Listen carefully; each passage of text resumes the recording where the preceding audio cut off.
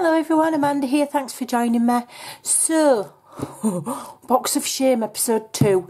I started this new series last week, sharing things that I'm going to make out of my box of shame. Now my box of shame is just basically my nickname for my box of scraps. These are my smaller ones. I've also got a drawer of shame as well, which is a larger one, but we're dealing with this one first and we're going to pretend the other doesn't exist. Okay, now there's all sorts of scraps in this box. Some are large, some are small, but I'm determined that I'm going to make something every single week out of my box of shame and share it with you.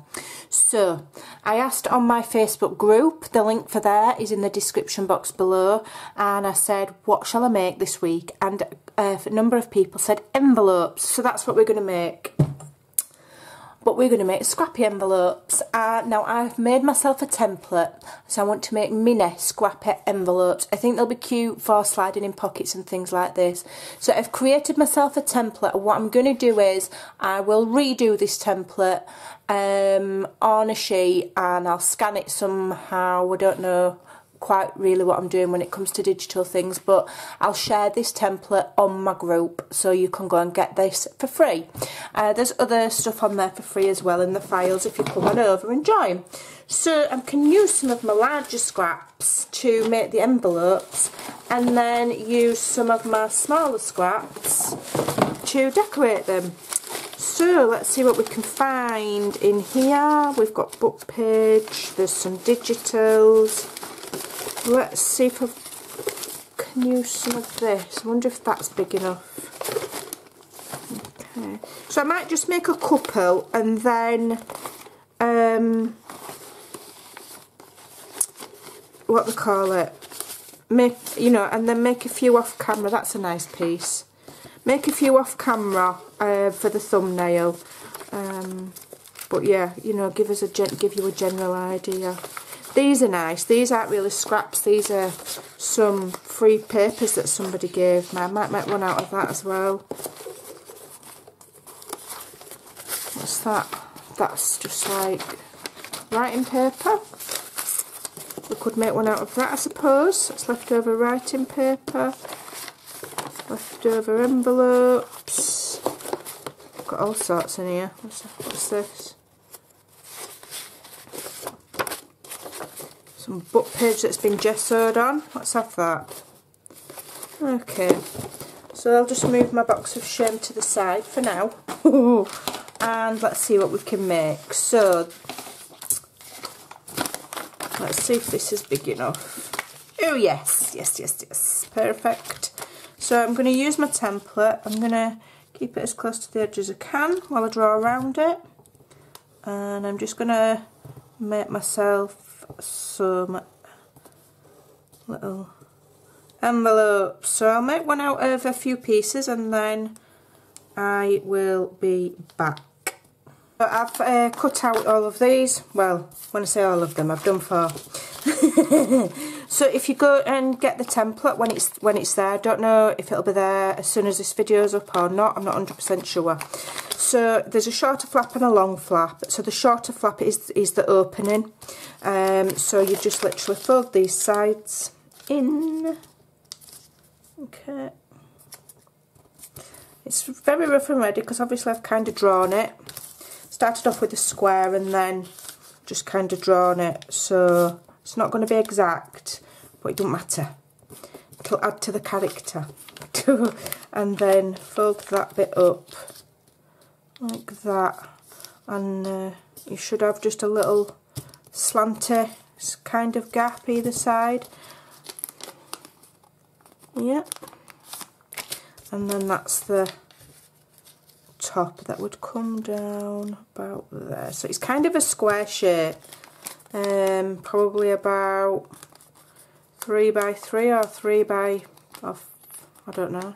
Let's measure it. Can't be bothered. Let's have a look on here. So it's 3 by, so it's roughly 3 by 3, but because I've hand drawn it, it's not a perfect square. So this is, because this is Amazon packaging, I'm not going to use wet glue. I'm going to use some Yo-Ho glow stick, otherwise it'll just, it's quite thin so it'll just go wrinkling horrible. Okay, so that's that one. And then on the sturdier, is that right? No, you need to fold it up further. And then on the sturdier ones, you can use wet glue. Don't know what I thought I was doing then. There we go. So that's that one. Let me get my bone folder and then I can see what I'm doing. There we go. Okay, so that's that one, because it's quite thin paper. Let's try it on this thicker paper here. So this is a printable from the Graphics Fairy, this one I think it was. So leftover. So some of the scraps are teeny tiny, little bits of, you know, what should be chucked in the bin scraps. And some scraps are slightly larger, more like offcuts, but a scrap is a scrap. It's taken away from your main project that you've discarded to one side that you're not using. So we're not going to debate on the size of what a scrap is. I think if we're going to get into them kind of debates, we need to go on holiday or something.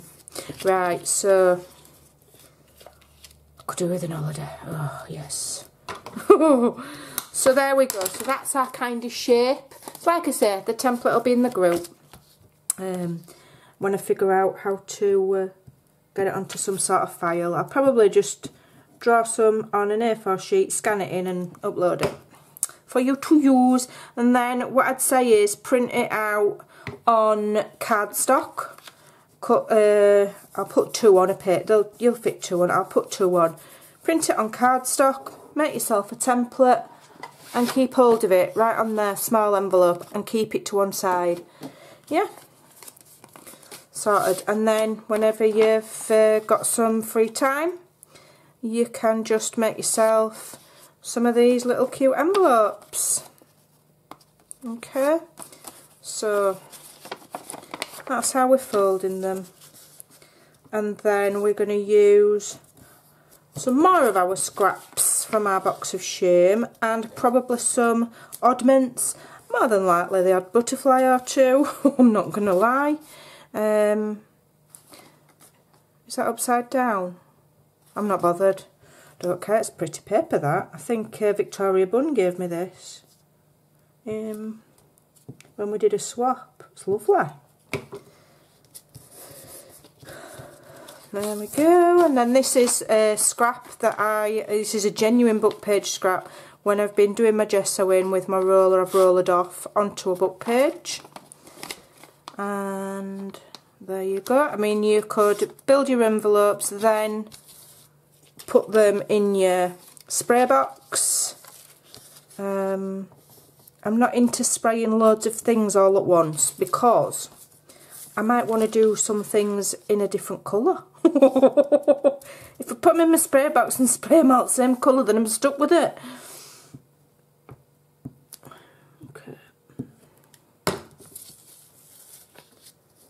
Alright, there we go.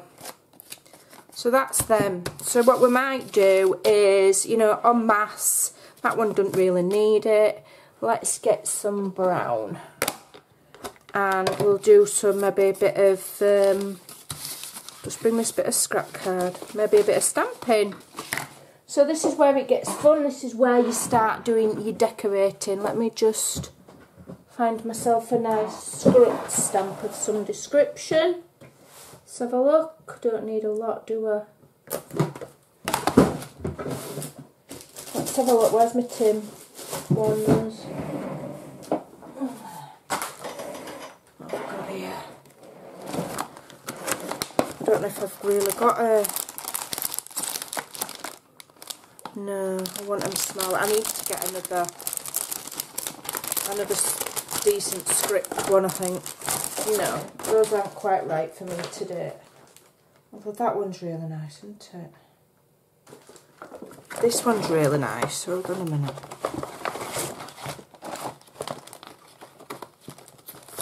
This is like a background stamp. I might use that. It's come free in an Indigo Blue magazine. A few of you may well have this. So let's do this. I've got this bit of cardstock here, if anybody's wondering, to stop the light glaring. I don't know what the direction of this is. I don't suppose it matters. Right, let's get some brown ink on. And we'll just do some... Oh, that's pretty. It's a bit floppy. It's a floppy one. We'll do some on the back. There we go. Oh, how nice is that? Pretty. Right, let's do a different bit. Get this one. And we'll do some of that.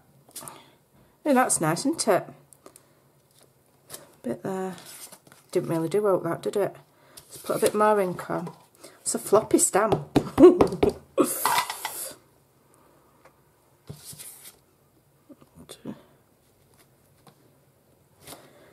Ooh, that's nice, isn't it? Like that. Yeah, happy with that. That doesn't really need one. Don't think that needs any stamping on. It's pretty enough as it is. We won't go overboard. Right, so that's that. So then we're gonna see what we've got in our stash to decorate them with. So let's have a little look. Might make some little... So I found some die cuts. We've all got heaps of these. These have been gifted to me from my friend Lynn. So I could add some die cuts. That'd look pretty, wouldn't it? Bit of die cut on there. Let's have a look. Those are nice. They're very delicate, these. Don't know if she's got patience to cut them out. I'll probably... I think it only needs one. I'm a bit tight when it comes to die cuts. I don't want to... don't like parting with them. Right, so we're having those on there. What we got here?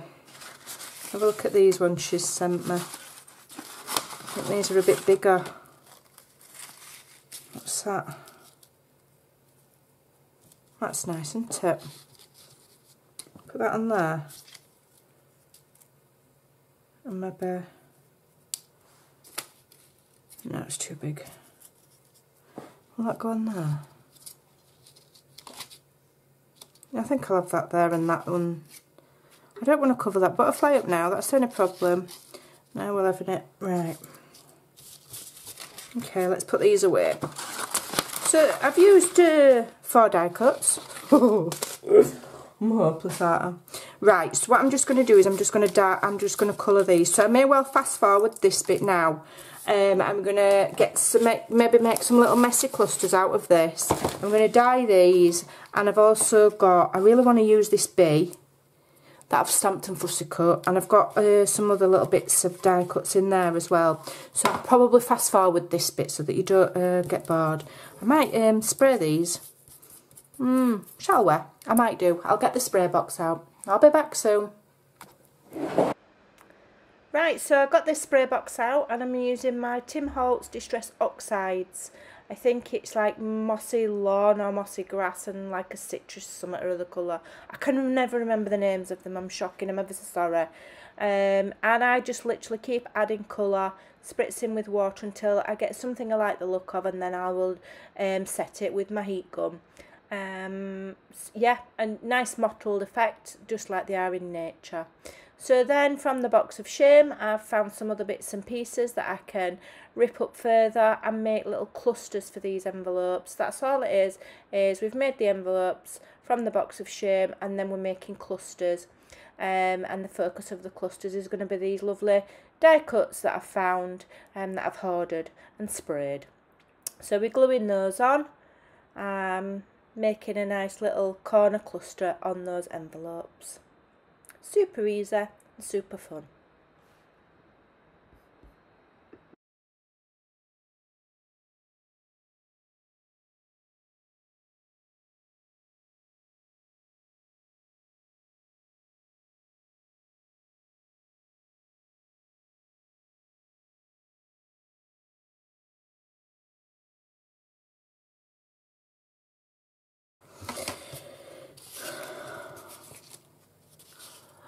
Okay, so I've decorated them with scraps and bits and bobs, so I just need to finish them off now. This is actually really quite fun because you could just literally make a heap of them and then just sit decorating. I mean, I am quite well prepared, I've got to say, because not only do I have my box of shame, I have my box of fuzzy cuts. I'm a bit of a nutter. So I've got one, if you're new to my channel, I've got one here with animals, which is, let's face it, mostly butterflies.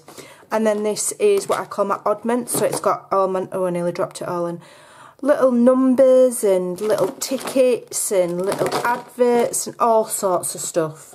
And it's like, I've spent, I don't know how many hours doing these, and every now and again I'll sit and I'll do some more, and it's the best time, the best investment of time I've spent doing my journaling, because I go to them all of the time. And now they're done, when I'm doing things like this, I can just sit and pick stuff out and add them on, you know. I'm never stuck. I love these little tickets. Right, so now I can, I'm gonna use some of this glue. Slide that under there. I love these little labels. What else? I like this one. No, not today. Not today, missus. I like that one. Not today. I don't want to cover up all of that green, I don't think. So let's have a look what we've got here. I've got little numbers. I'm going to pick out some butterflies, obviously. Now these ones are great because all I did was stamp them on book page and print them out. I mean punch them out with my punchers. So I could use those, then I'm sticking true to my scraps, using up your scraps, because I made those out of scraps. And these ones are made out of map. That's a different butterfly punch, that. Where's that? That's a completely different... That's not that one. Don't know, maybe I got rid of it. Right, so those are my butterflies then. I'll double layer them. Why not? Because we can make some more. So we'll double layer those. Let's just get these done. And then... So I'm just gluing them just in the middle, and then you can lift those wings up. And anybody that says they haven't got a butterfly punch, I mean stamp, oh well, I don't know, you must have. If not, I don't know, I'd send you one if I had to spare. But you know, as you can see, I need them. This is my favourite butterfly of all time. It's a long retired Stampin' Up one called Papillon something or other. What was it called? Papillon Potpourri. I don't know why it's called Potpourri, but there you go. Right, lift those wings up. Another one here. I mean, you can, you know, layer up even more with your oddments if you want. I might add some more off camera, but I think it's going to be a long video. So you'll get this uploaded Sunday, and I will come and I will do these box of shame videos on a Sunday. So make sure you're subscribed. Make sure you hit the notification bell. Really super important, because YouTube mess about with that all of the time. It's really important you double check it, else you'll miss out. And not just my channel, other people that you really enjoy, make sure you check that notification bell regularly, because YouTube are very naughty. I don't know if they do it on purpose or what. So once I've done this, I'm going to add find some nice words. Now the words were kindly given to us and are again in the files on my group, Create with Scrimpingmommy, and they were created by my admin, Karen McClure. my very long time crafty friend, and she's done them in several different formats. I like the black and white ones because that's just what I like, but she's done them in other colours as well. So there's something for everybody. So I'm going to try and add some kind of item for free on my group every week. What it will be, I don't know. I don't know. Depends how experienced I get, doesn't it? And how good I get at doing my digitals. Right, so let me just grab my words.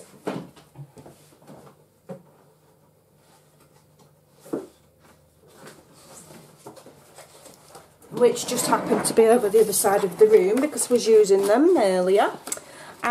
So yeah, so these are on the group, and you can just cut them, print them. I print them on cardstock now. I used to print them on paper, and then I found I was backing them on more book page, so may as well just print them out on card. This is just thin, cheap card from the range. Right, let's have a look. What have we got? Let's have the, I mean, they're pretty standard words. They're nothing, you know, they're standard: dream, create, inspire, share. Just nice, gentle. You don't have to be, you know, you don't have to be Lord Byron when you're doing your crafting. These words are perfect, and thank you to Karen. I've used these loads since she made them. You could cut them all out at once, but I prefer to see them on the sheet so I can see all the words, rather than cut them out and then have to sift through either a bag or a box looking for them. I'd rather have them like this and then cut which one I want, literally at the time. So I've got that one. What's that say? Create. What's this one? Dream. Dreams. What else shall we have? Let's have kindness. We need a bit more of that. Scatter it around. Right. Just get it off there. Okay. And again, it don't matter if you don't cut them perfect. I think when you're doing your journaling, if some things are a bit rough and ready, it just adds to it, doesn't it? It's like, yeah, it's part of the ride, as it were. I'm having that one there.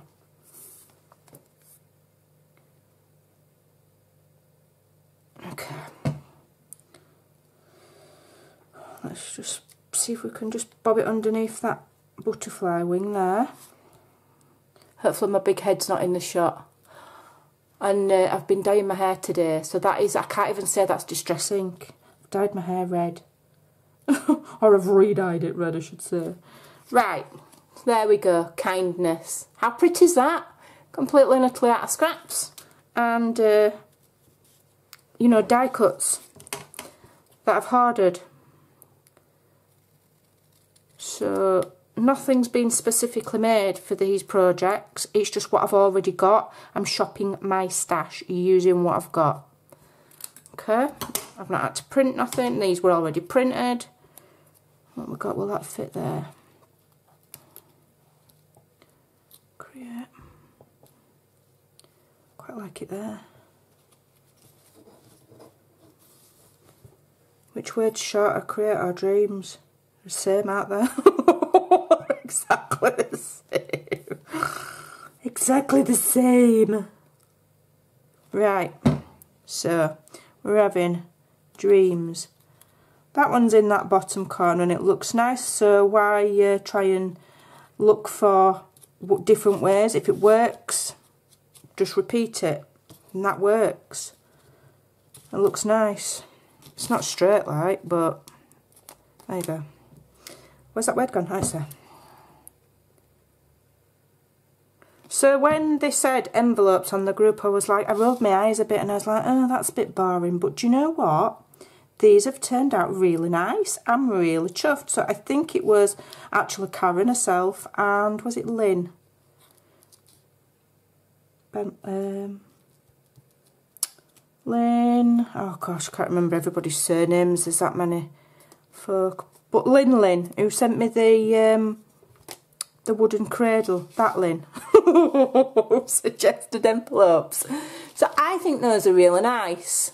So yeah, go and see what you've got in your scrap boxes, in your box of shame, and your die cuts and your punches, and go and create some little mini envelopes. Don't forget, I will leave you the template. I'll figure it out.